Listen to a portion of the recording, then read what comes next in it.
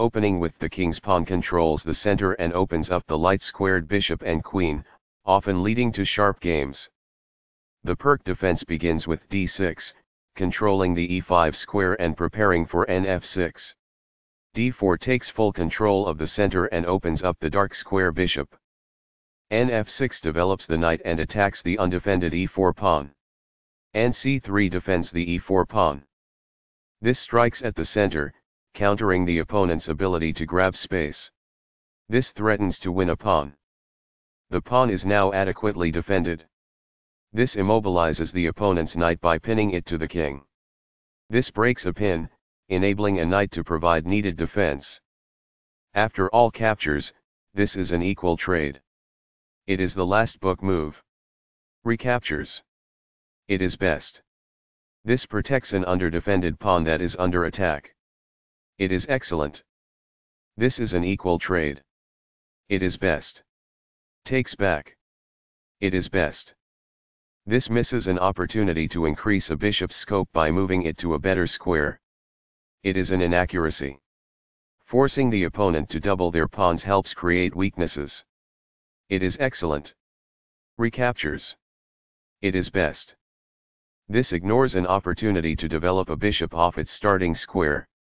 It is an inaccuracy. This blocks the attack on a pawn that could have been captured. This is the only move that works. It is a great move. Right on target. It is best. This defends a pawn that was under attack and had no defenders. It is excellent. This is the only good move. It is a great move. There was only one good move there. It is a mistake. This threatens to win a bishop. It is good. This moves the bishop to a more active square, making it gain scope. It is best. The opposing knight is kicked by a pawn, and must now move or be captured. It is best. This ignores an opportunity to connect rooks. It is an inaccuracy.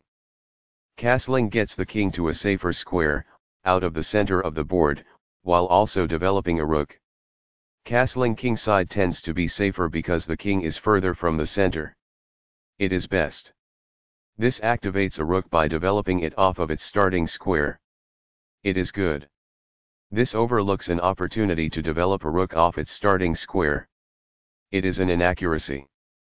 This develops a queen off its starting square, getting it into the action. It is good. This misses an opportunity to develop a rook off its starting square. It is a mistake. This loses material. It is a blunder. This wins material. It is a great move. This steps away from the checking knight. It is forced.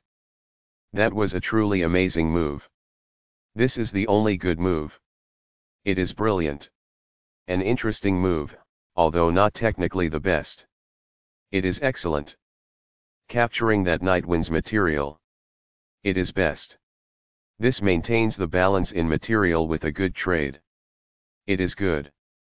This exposes an attack, threatening a pawn. It is excellent. This develops a rook off its starting square, getting it into the action. It is best. One of the best moves. It is excellent. That's what I would have recommended.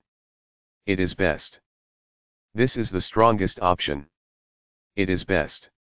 That's not a mistake, but it's not the best move either. It is good. This pins a pawn, which restricts its mobility.